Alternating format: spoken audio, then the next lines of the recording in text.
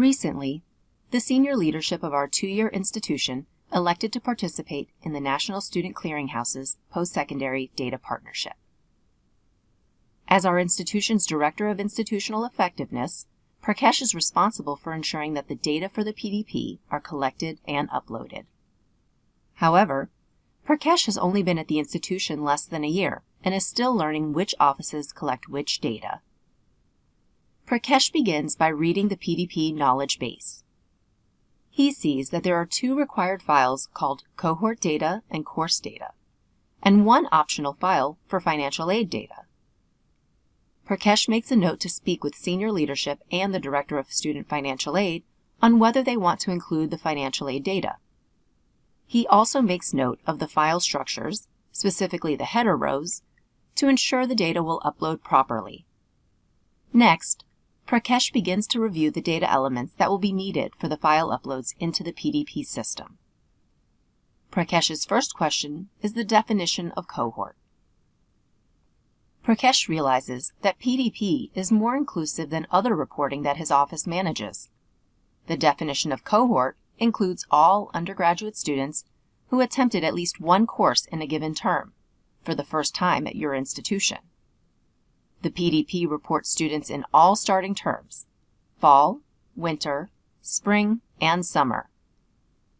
Students may be first time ever in college or new transfer students into your college. Students may be enrolled at any program level, including credential seeking, college remedial, developmental, or college preparatory, adult basic skills like English as a second language, and non-credit vocational students. Also include fall entry students who enrolled in summer work prior to first term of enrollment with credential seeking status, like students enrolled in a summer bridge program or developmental or remedial coursework in the summer term. For dual enrollment students, we need to include past dual enrollment students who took a course or courses at your institution while simultaneously attending high school. But we need to exclude current dual enrollment students or those taking a course or courses at your institution while simultaneously attending high school.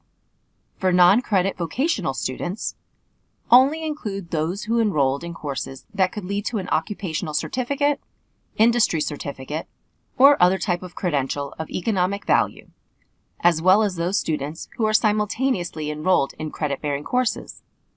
But we should exclude non-credit vocational students enrolled in purely personal enrichment courses. For example, Ellie takes ESL courses at our institution in summer 2019 and plans to start college courses in fall 2019. Aiken takes a college English course in fall 2018, but is also taking high school classes. When he graduates high school, he continues to take classes at our institution in fall 2019. Both students should be put into the 2019-2020 cohort, with a cohort term of fall, and can indicate they have passed summer or dual enrollment in the cohort file. Ultimately, our institution has the flexibility to decide based on our own reporting needs which terms and cohorts to report our different groups of students. Prakash continues to scan the PDP knowledge base. The next several terms are standard information like student name, address, date of birth, and high school GPA.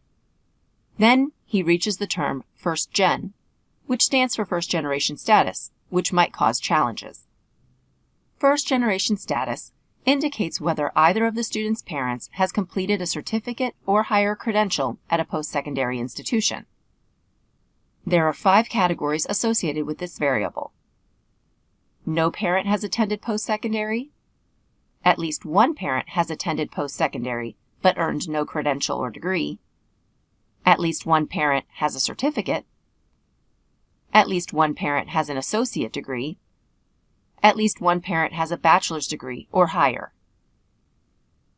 However, in our institution's data systems, first-generation status is collected through an admissions form and asks if the student has a parent who attended college with the answer options of yes or no. Prakash notes that the PDP has accounted for this and suggests that users report N if neither parent has a degree and A if at least one of them has a degree.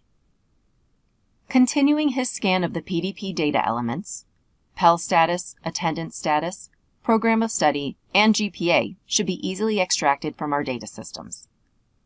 Then he comes upon Gateway Math status and Gateway English status.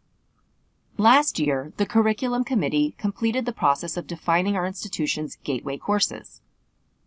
Our definition is any course that is the first in a program of study, like Introduction to Accounting or Introduction to Chemistry. This definition does not match the PDP definition, which is the first college-level math and/or English course required for the student's degree program. Students in major fields can sometimes choose from several courses to fulfill the single-course college-level math requirement. We may classify more than one course as a math or English gateway course. Additionally, to determine if gateway courses are required for a student, the following conditions need to be met. There is a gateway college-level course requirement in the program of study. The student has not already completed the requirement prior to enrolling at your institution, nor is exempt due to AP credits or other options accepted at your institution upon entry. Prakash will need to meet with the Curriculum Committee and have them identify courses that match the PDP Gateway course definition.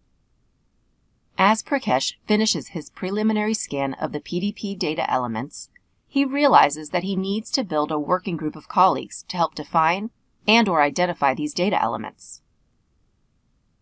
Prakash asks Mark, our institution's registrar, Prachi, the Director of Student Financial Aid, and Joshua, the Director of Enrollment Management, to be part of the PDP working group.